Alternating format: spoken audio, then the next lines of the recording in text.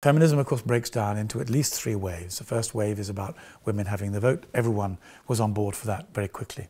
And it took off very early in Australia. The first place women were given the vote was in an Australian state. Absolutely. And because this goes hand in hand with a developing technology and a medical system that soon produces birth control. And birth control changes everything, because now women don't have to stay at home.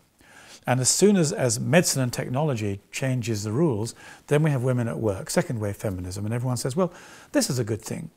Everyone except the children who may not be being brought up by their mothers. But then people said to themselves, well, it's about human choice. Maybe they'll manage just as well. Who knows yet? We'll see.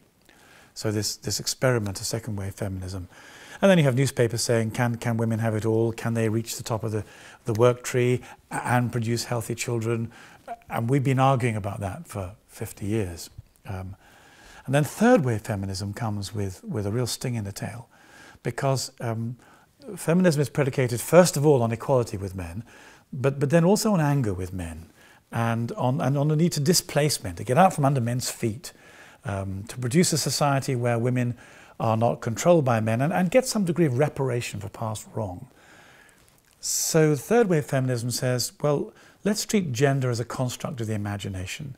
Basically, there's biology. You can't change your genitals, but you can change your gender, what you dress in, how you act, how you expect, how you handle things, how you interrelate.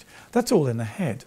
So now utopianism goes into the head, and third wave feminism says you can be whatever gender you like. You can be male, female, transgender, bisexual, anywhere on the map, because that's where your true freedom lies, in your head. And if enough people have freedom in their head, then these shackles of oppression that the Judeo-Christian tradition above all has imposed on us will begin to dissolve.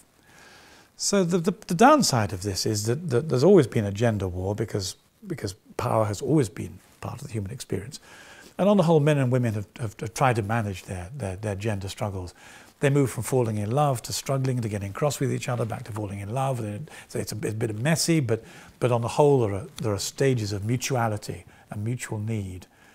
But third wave feminism intends to end that mutual need, along with the help of science.